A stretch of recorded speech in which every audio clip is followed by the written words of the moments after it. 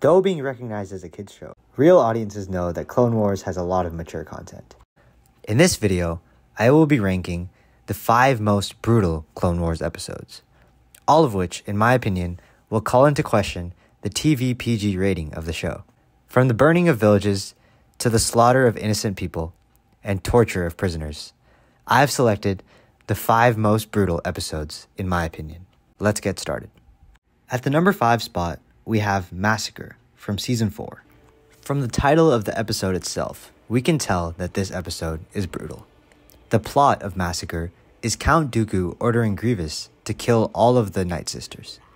And that is exactly what happens. Ventress loses Talia and Karis, 2 of her closest friends, in her arms. And every single Night Sister, apart from herself and Mother Talzin, ends up dead. We also see the defoliator tank from Season 2 in action.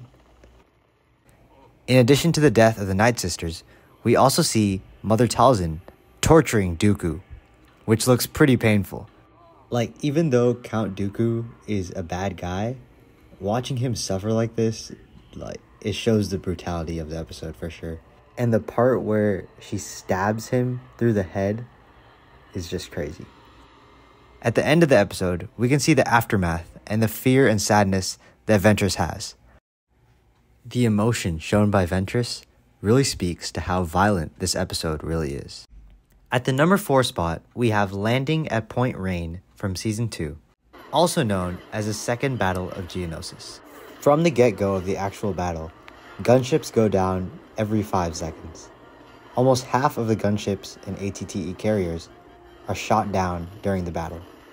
There's also this ironic clone.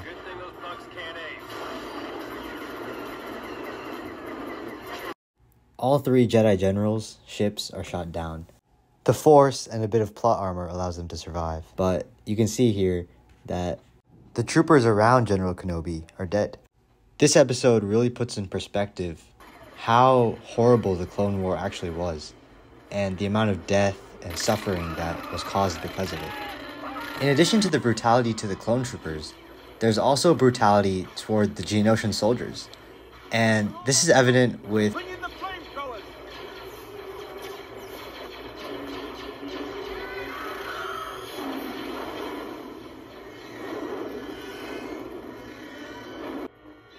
bro, Ki-Adi-Mundi, chill out.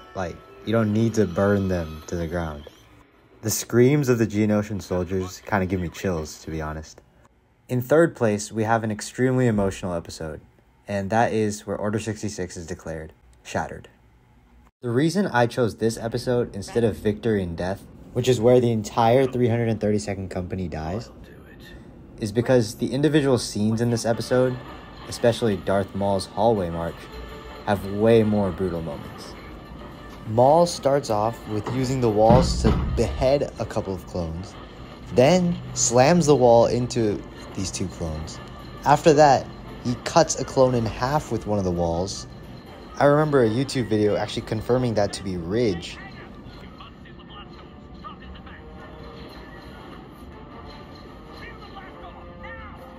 And coming up in a bit is the most brutal part of all.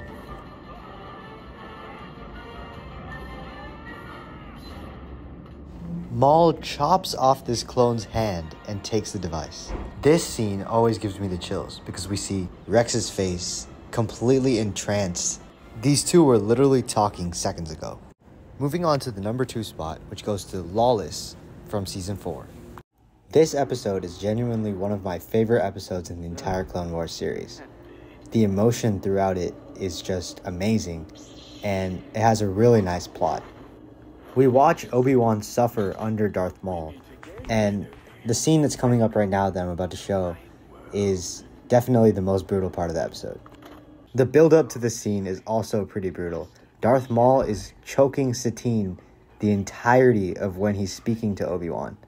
Obi-Wan is definitely suffering a lot in this moment, and obviously Satine as well.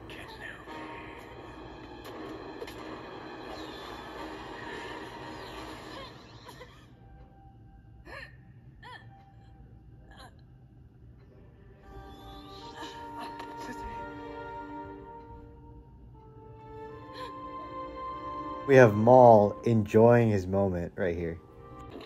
In addition to this whole Satine part, we also have Darth Sidious appearing on Mandalore and stabbing Savage, and watching his green mist come out of him is a pretty brutal scene as well. After Savage dies, Maul doesn't last very long against Sidious, and we can see this scene right here where Maul asks for mercy. There is no mercy.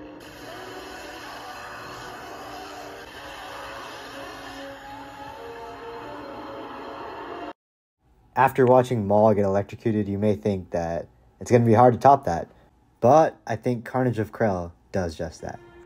For starters, Krell creates this whole scenario where the clones are fighting each other.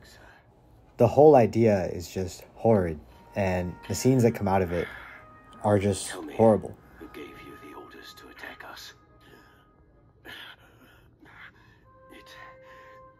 It was General Krell. We see Krell after that going on a rampage of killing clones left and right, and these are clones that have been developed throughout the show. No major named clone deaths occur here, but these clones have been humanized throughout this arc, and their lives have been valued throughout the arc. And now, finally, it comes to an end with the Jedi General killing them straight up. That's pretty brutal. And watching these clones go down, the way he's jumping up and down, flinging his double lightsabers, and then there's one point where he just like drops them. He gets his lightsabers out of the way. The reason he does this is definitely because he wants to just prove his superiority. He just wants to flex that he can win even without his lightsabers. If you made it this far, thank you so much for watching, and if you think I missed any episodes, please let me know in the comments.